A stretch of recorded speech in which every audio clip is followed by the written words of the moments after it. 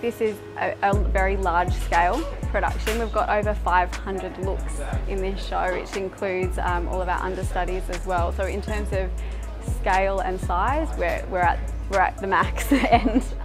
Shows can be quite different. I think the really special and nice element about this one is that we've been able to predominantly make it in Australia. There are some fabrics that we have sourced locally, which is really nice, but a lot of the costumes were a bit more dictated by what is on Broadway, and we want to make sure that the Australian audiences are getting the same. But there has been elements where we've been able to have an Australian bought fabric in there and support some Australian suppliers as well, so that's been really nice.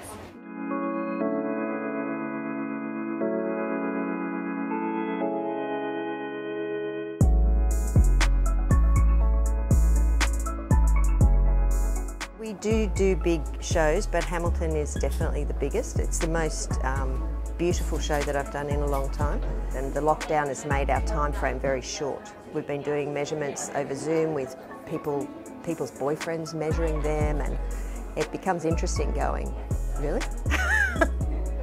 It's easier to have actors in wigs when you've got such a show that's got so much energy, you know, rather than doing their own hair. We actually mimic the actor's hair. It's very realistic, the wigs in the show.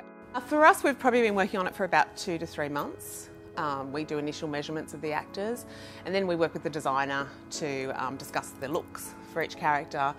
And then I have to import all my hair. All my hair comes from Rome, the UK, depending on the types of hair I need. So that process in itself, just measuring up the cast, getting the materials, making the basis of the wigs is quite a time-consuming process.